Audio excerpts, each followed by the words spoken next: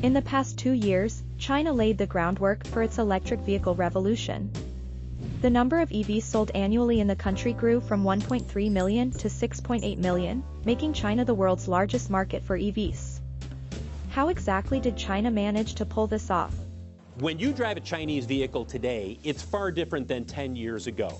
They are better built, and the quality overall is much more competitive with what you would see from a US automaker or from a European brand.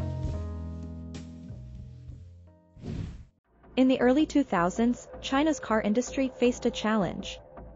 Despite being a manufacturing powerhouse for traditional internal combustion cars, there were no domestic brands poised to compete with foreign makers.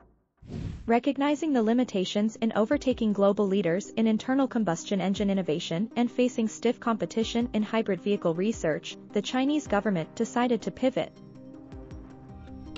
Acknowledging the need for a fresh approach, they shifted their focus and investments toward the unexplored territory of full battery-powered cars. Battery-powered, of course. In 2001, the Chinese government took steps to invest in related technologies, marking it as a priority in the 5 years plan the country's top economic blueprint. A pivotal moment came in 2007 when Wan Gang, a former Audi engineer and China's Minister of Science and Technology, assumed a crucial role. Wan is credited with spearheading the national commitment to embrace electric vehicles entirely. Since then, China consistently prioritized the development of EVs in its economic planning. Recognizing the importance of charging infrastructure, China has also made substantial investments in building a robust public charging network.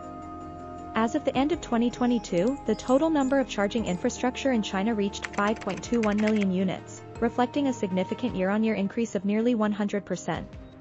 This includes approximately 650,000 units of public charging infrastructure, resulting in a cumulative total of 1.8 million units, and leads globally in charging infrastructure.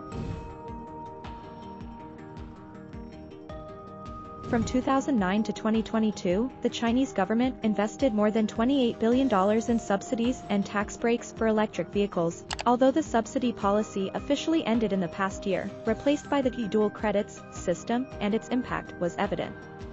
The first half of 2023, China was by far the largest EV market, with 55% of global EV sales. The biggest issue now, I think, is that China is the biggest EV market by far. It's been driving the growth for the last several years. Europe and the US are now catching up fast, and as we just get to new levels of penetration in the US. Furthermore, local governments collaborated with EV companies to tailor policies promoting their growth. For instance, BYD, the Chinese company that recently overtook Tesla as the world's largest electric vehicle builder, established a close relationship with Shenzhen.